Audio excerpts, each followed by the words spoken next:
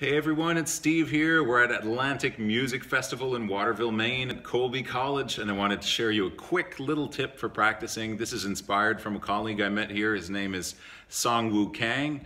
You can check out his website in the description. He has a blog, and I found an old article on his blog which I just love, and I think it really summarizes a lot, kind of mindset to have while practicing. This should help a lot while practicing. So here's the idea.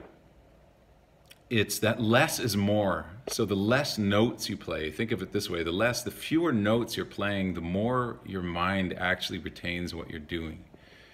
So when you're practicing, you can, pick as short of a passage as possible, play as few notes as possible. Sometimes even playing quieter can actually help you, or playing more relaxed. Just putting less of everything, fewer notes in a practice is going to be more efficient.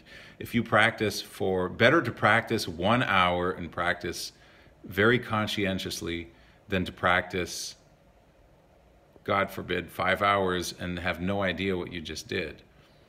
Very counterproductive. So that's it. Very short tip for today. Check out his website in the description, Song-Woo Kang. And that's it for today. So less is more. Play as few notes as possible. Take care, everyone.